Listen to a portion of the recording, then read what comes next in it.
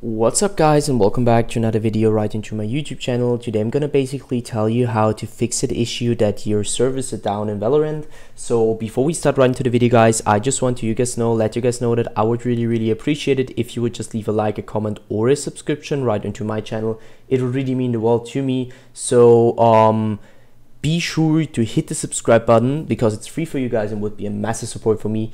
So click it before we start right into the video. I'm gonna thank you for that now, and let's get right started. So the first step is gonna be to navigate down to the bottom left corner of your screen, clicking the Windows key, settings, and once we're here, you're gonna basically navigate to network and internet.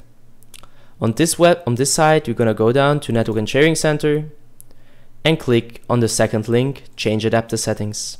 Now it depends on which one you're using, if you're using Ethernet or internet, but it really doesn't care, so it doesn't really matter.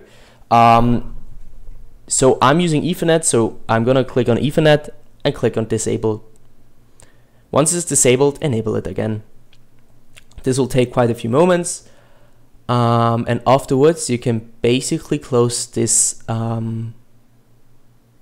this one again, so you can close it. And now you need to click on Internet or Ethernet, which one you're currently using. On this window, you're gonna click on Properties, and now click on the 4th version protocol, and click on Use following DNS server address, and now type in 8888 and 8844.